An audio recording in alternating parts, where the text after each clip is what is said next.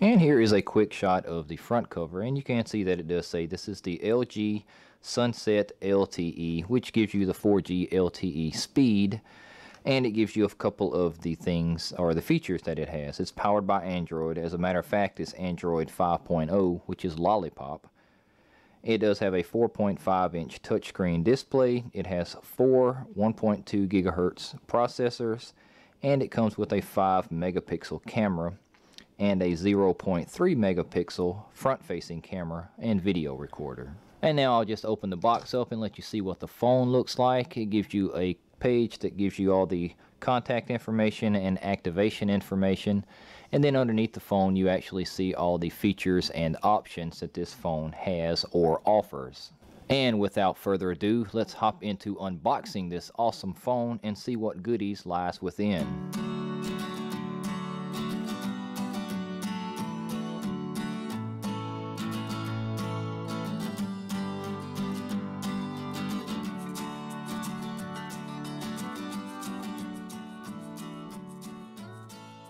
And now you can see everything that was contained inside the package once it's been unboxed.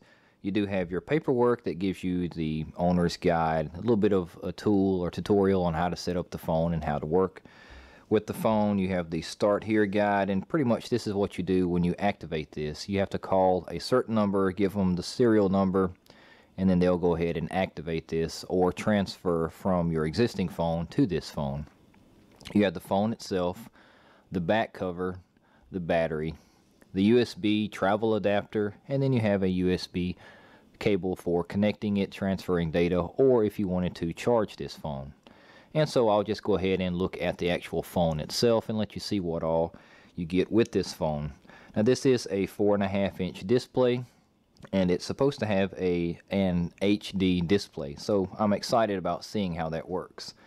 Here you also have the front-facing camera, and I don't see any actual hard physical buttons on the face, so that makes the actual face look a little bit bigger. You do have your speaker area where if you're talking on the phone you can hear whoever you're talking to, and if you turn it on the side you can see exactly how thin this is, and it does look pretty thin. Again, I don't see any actual physical buttons on the side of it. On the back you can see where your SD card goes if you wanted to expand the memory. And this one actually has a SIM card, or what I'm thinking is a SIM card. Yes, it is. It says micro SIM right here. So this is a SIM card, and I guess that's purely for the 4G LTE data connection, because the other phones that I've had that are similar, made by TracFone and under this Smart Talk plan, they don't have a SIM card. You do see your camera and your flash. Here is your model number and information. It is the LG L33L. And that's on some type of little circuit board or something there. On the other side, I still don't see any type of physical buttons. On the bottom, I do see where you have your charging port for your USB cable. And on the top, you do have your 3.5mm connection jack for your headphones. And I've yet to see an actual power button on this. So I am interested in how this works. As far as the feel of this, it has a good weight to it, and it feels solid. As I shake it, there's nothing that moves or rattles or any noises that I hear. Well, I'll say that. There's something that's shaking, and it could be the SIM card, I'm not sure. But it doesn't feel cheap, like it's going to fall apart. It feels like it's a well-built phone for $100. And now I'll get to the back cover of it, which looked a little bit more interesting than most back covers. You do see your openings for your camera and possibly the flash or something, and you do have this button here. And the very first thought I have is, since it's underneath the button, this may be one of those phones that you can take a picture with by pressing that. You do have this little grill area for your speaker, and I guess that's where your volume or the majority of your sound is going to come from. You have your logo, Straight Talk and LG. On the inside you do have some circuitry, and I'm guessing this right here is going to make some kind of contact with the back of the phone. And so now I'll just go ahead and assemble the phone, power it on, and see where it takes me. Now I'll put my SD card in right here.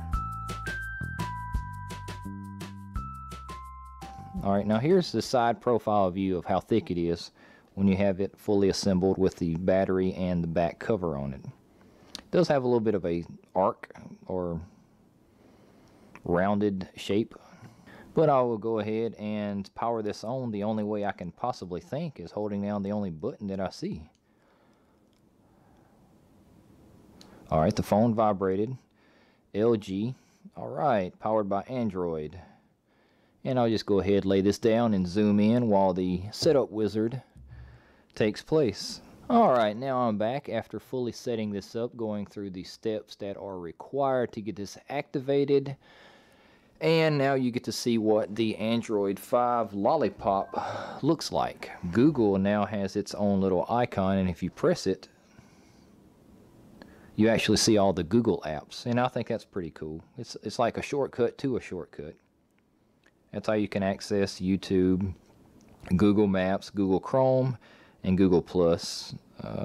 You can add stuff to that by pressing the plus button, and then you can select any of these actual apps that you want. I'm going to cancel that. And okay, you have from these dots, you've got 3 different screens you can scroll through. Your second screen, your second screen has all of your media, which is pretty much the same way as that Google shortcut works. You've got your gallery and your phone. I'm probably going to add videos and maybe music in here. But I do like that because it keeps a lot of the clutter off of your home screens. You do have your hard buttons down here that are actually icons. And what I've learned is this is your back button, this is your home button, and this button here, rather than being like a right click or an alternate setting, this is something like, well, let me just show you what it's like. Okay, clear all and then recent apps. That's what I was trying to say. This actually shows your recent apps. So for example, if I do Google, if I do YouTube, and then I click on the home button, and I open up my browser, and I click on the home button, now I'm at the home screen. If I press the recent apps, it gives me these tiles that I can choose from, and I've never seen that before in an operating system by Android. So you can toggle between those two, or you can actually clear all of those out and close them all. Okay, you can kind of get an understanding of how loud this is, and let you see what the high definition screen will display. And look at there, I'm actually working out. Now here's one thing that I have noticed that I do not like about a phone that doesn't have physical buttons. This right here, these little icons don't go away in this video for some reason, as well as this top area right here. It's actually cutting off part of the video, and I'm not sure if that's something that's related to the phone itself or the video. I have noticed that there are some interactive icons on YouTube that if you click on, you can close, and it will go back to the actual full screen where you see everything that's displayed. I can't figure out how to remove those, so I don't like that. That's something I don't want. I want to see all screen and no buttons. Let's see if that button on the back will take a picture. Nope, it turns it off. Okay, so the button on the back is purely a power button. It does not take a picture. And after spending a few days with this phone and getting familiar with its buttons and its functions, I did realize on the very back where you have your camera and your power button, you also have an up and down volume rocker button, which is a little recessed. And earlier I didn't realize this, but if you press the button up, it will increase the volume, and if you press the button down, it'll decrease the volume. And I'll just show you what that looks like on the phone. Alright, so now you've seen the media side of this phone with cameras, recording a video, and watching a video, as well as a little sound test. I'll have to say that for the most part I like all of that, because the quality of it is much better than my previous phone, the LG Optimus, what was this, Fuel, the LG Optimus Fuel. It's a little bit better than that one, purely because, number one, the screen size is much bigger, and then the options on this phone is better.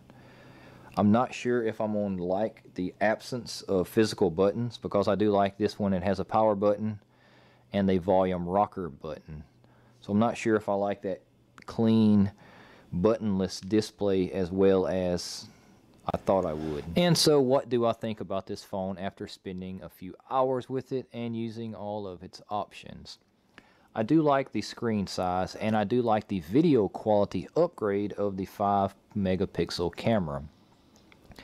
The sound of it is real loud, or much louder than I'm used to with these type of phones, because you get a little bit of the good qualities of the expensive phones, but you do have to sacrifice a little bit for the price. And this is an actual good in-between phone for bells and whistles, features, and a good price. Like I said, this is a 4G LTE phone that does have a $100 price tag. You do get that 4.5-inch HD screen, and you do have your quad-core 1.2 gigahertz processor. And while some of these things are, in my opinion, a little limited without the actual physical buttons, and for some reason the icons, and as I watch this I notice that those icons are not really there like they were before. So that may just be an instance where you have certain videos that are just going to show them icons, because as I'm watching this now, I'm seeing that it's purely just the full screen. Let me see if I can get that glare off of it, but there's actually there's none of those 3 icons down here where they normally were earlier. So obviously I just haven't figured out all the bells and whistles that this phone has, or some of the functions that it has, as I've went through it for the little bit of time I've had it. Also, as far as the specs, I do like that this has a quad-core 1.2 gigahertz processor.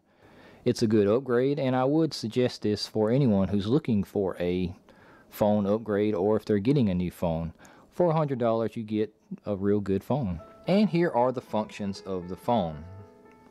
4G LTE connectivity, 4.5-inch touchscreen display, Android 5.0 Lollipop, 1.2 gigahertz quad-core processor, a 5 megapixel camera, a 0.3 megapixel front-facing camera, a video recorder, Wi-Fi capable, Bluetooth 4.1 wireless technology, MP3 player, access to over 1 million apps on the Google Play Store. It supports micro SD memory cards up to 32 gigs but does not include one. Internal memory of 8 gigs. GPS capable. A proximity detector. The battery talk time is up to 10 hours. The standby time is up to 7.5 days. And you get hearing aid capable, rated M3 or T4.